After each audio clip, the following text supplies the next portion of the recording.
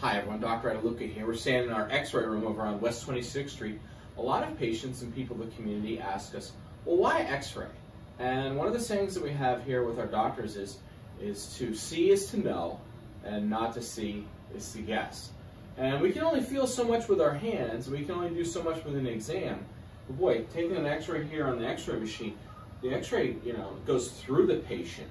We can see the shadow of the bones, we can see the joints, we can see how things are aligned. We can really get into the body and see exactly what's going on.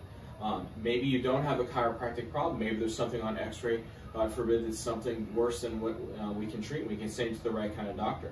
Sometimes we take x-rays and we see what's going wrong with the patient, but we'll see some other incidental or other finding that it's nice to know about too, like maybe there's something wrong with an artery or something in the abdomen. We've seen that many times, and we send patients to the right referral. You can even see kidney stones and things like that that can cause some lower back pain on plain x-ray.